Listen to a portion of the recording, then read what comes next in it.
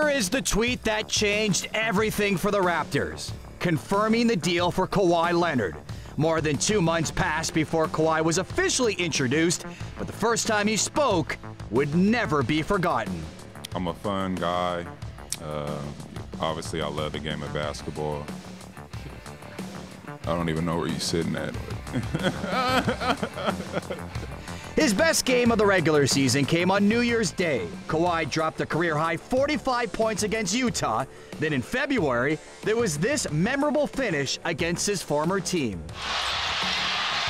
And a turnover. Leonard. Raptors lead it.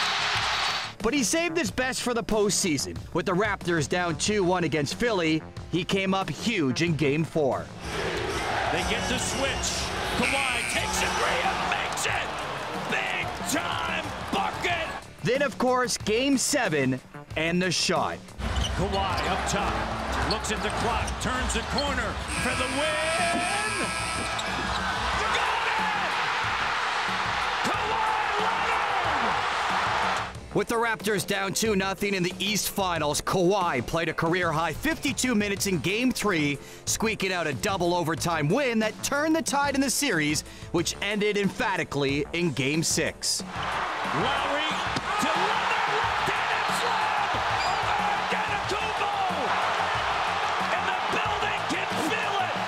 Against the Warriors, Kawhi was at his best in Game 4, igniting a second-half comeback with a series of three-pointers.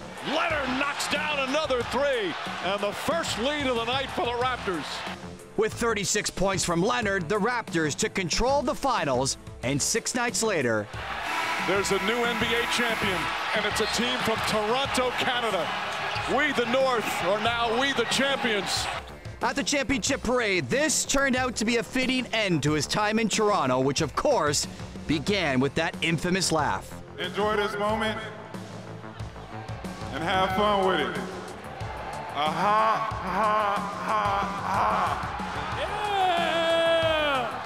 Yeah! 3 weeks later, he decided to go home, signing with the LA Clippers, drawing to a close the most epic chapter in Raptors history.